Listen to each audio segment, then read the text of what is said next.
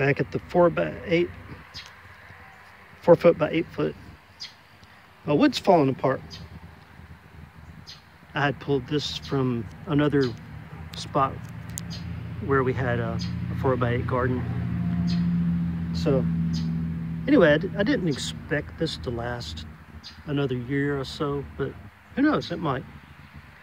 But I brought out some more coffee grounds and tea bags and banana peels, eggshells. But as you can see, I've already put a layer of newspaper in there.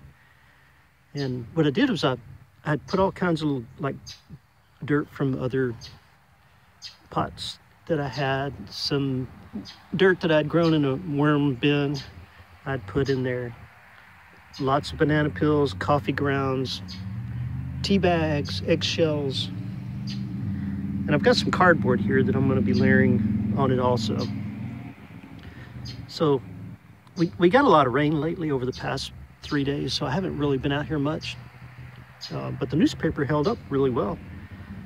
I guess it'd take time for it to break down, but that container right there was filled full of water, so I went ahead and poured that in here too, just to kind of get it wet. But I just take my time and I layer stuff like newspapers, cardboards. So there's a little bit of cardboard on the edge there, and you know, put plants. Like there's some stems from some plants that I had, but I've got you know, like dead parts of the plants that were in pots and things that we were growing, like tomato plants and, you know, different herbs and things like that. And I got all those underneath the newspaper. But anyway, I just take my, and this will help hold down the newspapers too. You know, as I put things in here and they slowly, you know, add up, it'll hold the newspaper down. Sometimes, you know, I guess raccoons or something may come around and grab a banana peel or something, but got some old tomatoes in there too. But a couple of old bananas there. Yeah, these two got pretty mushy. Old mushy ones, yuck. Yuck. And that one went bad, but just anything that will decompose, right? Anything that you've already consumed, and you know, like coffee grounds and banana peels, and you know, every bit of that is good for your gardens.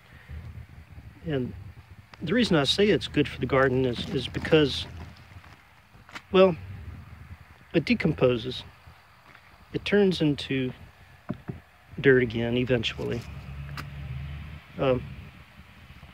Like tomatoes, man, you bust that open, it's got 1,000 little seeds in it, so it may end up with some tomato seeds growing out here. Anyway, I just threw it down and it busted.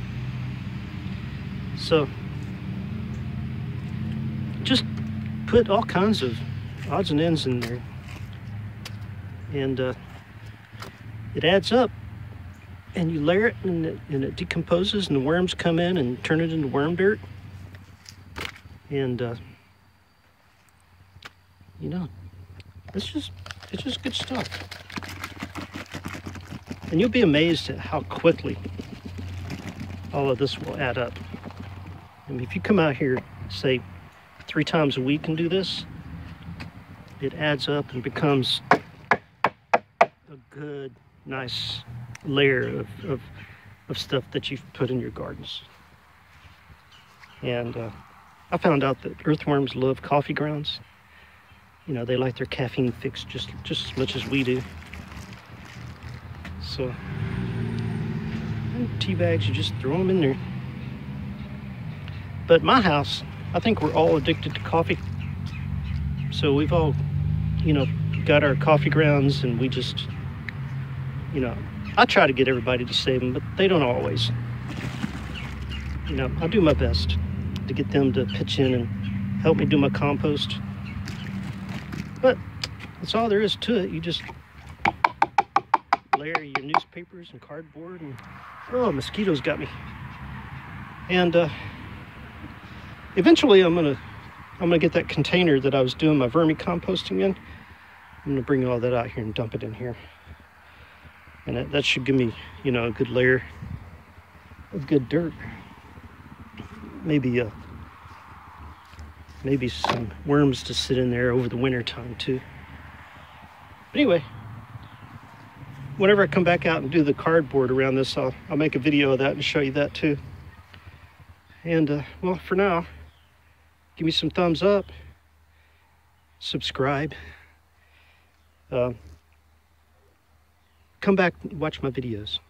I do all kinds of videos, nothing specific, just random stuff. But anyway, I gotta get back in the house and help clean up in the kitchen, see if I can find anything else to bring out. I know it looks gross, but eventually it turns into a really good spot for plants. And talk to you later. Give me thumbs up. Thanks.